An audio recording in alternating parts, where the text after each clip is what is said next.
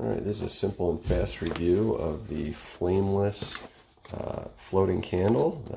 I guess we'll call it like a Harry Potter style candle. Just want to show you what they look like in the box. And then we'll get them opened and demonstrate. So it's real simple, sorry. Get a better view of that. And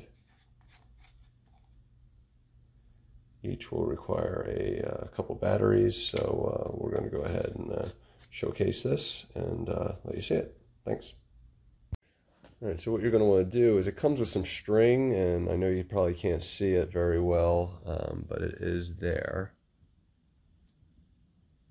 And what you'll do is just hang them from your ceiling.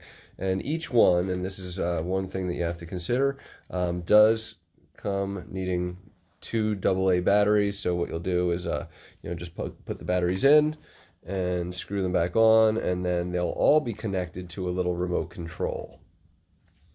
And this is the remote control. It's obvious on off, and so you'll just literally hit that on off button. We'll demonstrate it once it gets a little darker.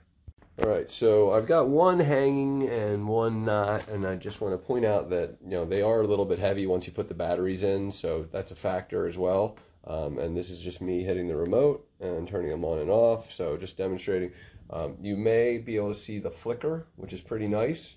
So again, just to consider that they do come with basically like a fishing line to hang them from something.